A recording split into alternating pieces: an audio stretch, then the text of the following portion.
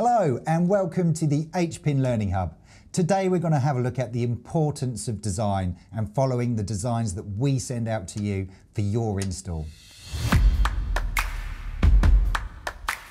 So when you get your pack and your information about the install you're going to complete, you will receive a schematic. The schematic is crucial that you follow this as per the actual drawing itself.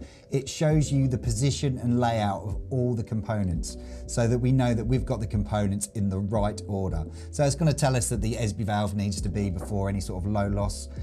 It's also going to tell us if we've got a volumizer in our system, where we need to put that on the return close to the system outside. So following the schematic is really important. You will also get drawings on pipe runs and where we want you to run the pipe work.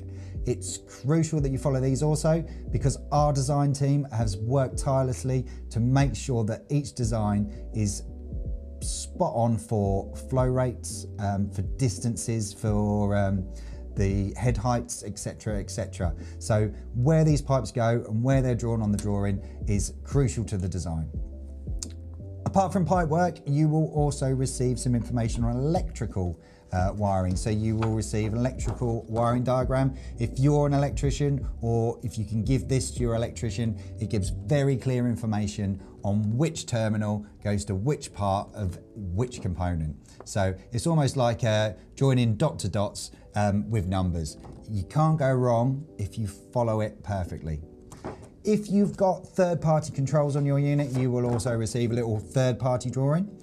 This tells us where a contactor kit goes, so we can switch a third-party pump if we need to. It's also really important that you follow this because Daikin work on 0-volt switching. And this means we switch the neutral. So if we're putting any live wires where they shouldn't be, we can quite easily damage the PCB in the outdoor unit. So make sure you follow your schematic. Make sure you follow any pipe run diagrams that we send out to you and any information around that.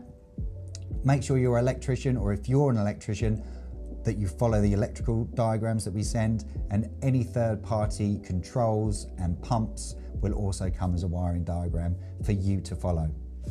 Thanks for watching, and if you're interested in more air source heat pump videos, give us a like and subscribe and check out our other videos. Thanks for watching.